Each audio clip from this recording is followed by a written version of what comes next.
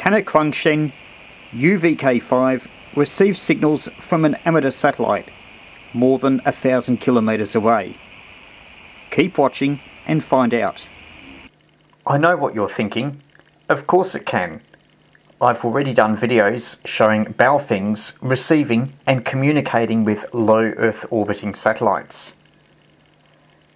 But in this video, I'll try a different satellite, RS-44.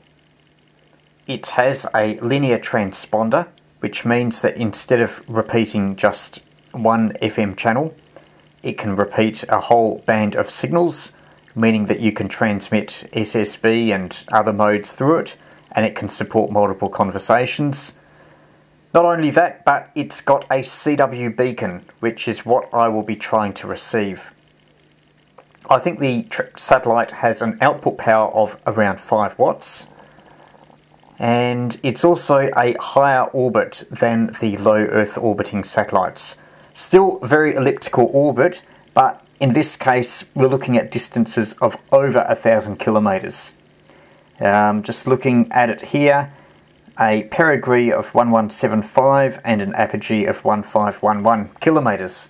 So it's a longer distance, it's low power, and I'll be using the double sideband function of the Quansheng to actually receive the CW signal from the RS-44 satellite.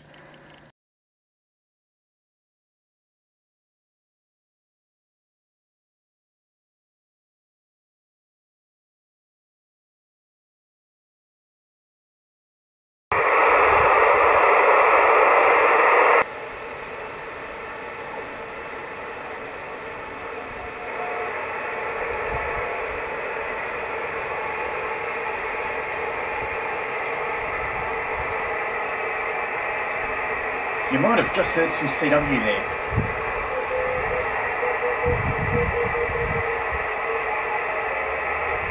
That is RS-44.